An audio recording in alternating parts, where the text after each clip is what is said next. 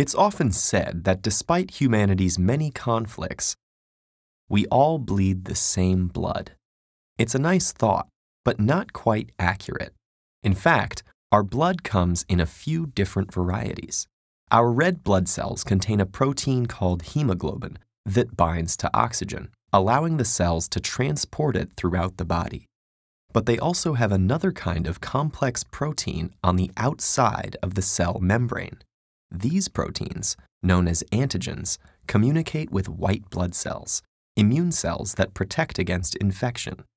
Antigens serve as identifying markers, allowing the immune system to recognize your body's own cells without attacking them as foreign bodies.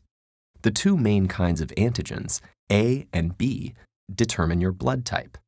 But how do we get 4 blood types from only 2 antigens? Well, the antigens are coded for by 3 different alleles, varieties of a particular gene. While the A and B alleles code for A and B antigens, the O allele codes for neither. And because we inherit one copy of each gene from each parent, every individual has 2 alleles determining blood type. When these happen to be different, one overrides the other, depending on their relative dominance. For blood types, the A and B alleles are both dominant, while O is recessive.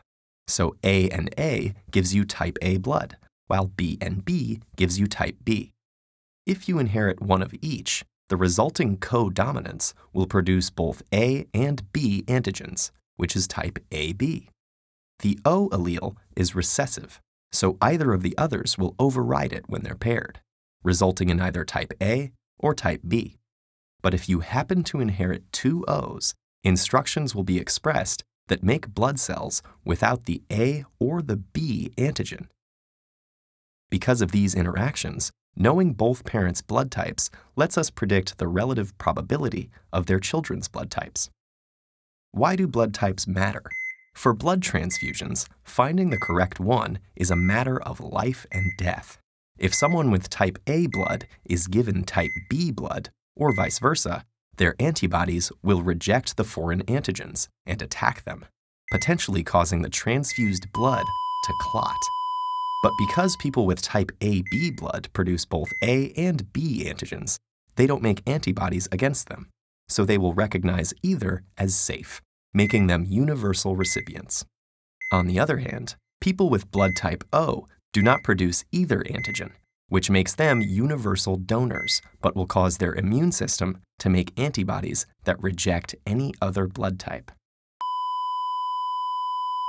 Unfortunately, matching donors and recipients is a bit more complicated due to additional antigen systems, particularly Rh factor, named after the rhesus monkeys in which it was first isolated.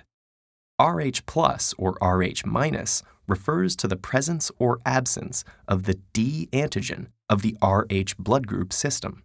And in addition to impeding some blood transfusions, it can cause severe complications in pregnancy.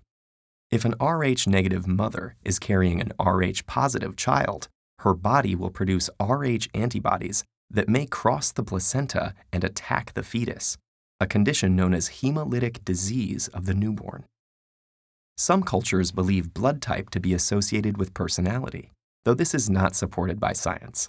And though the proportions of different blood types vary between human populations, scientists aren't sure why they evolved, perhaps as protection against blood-borne diseases, or due to random genetic drift.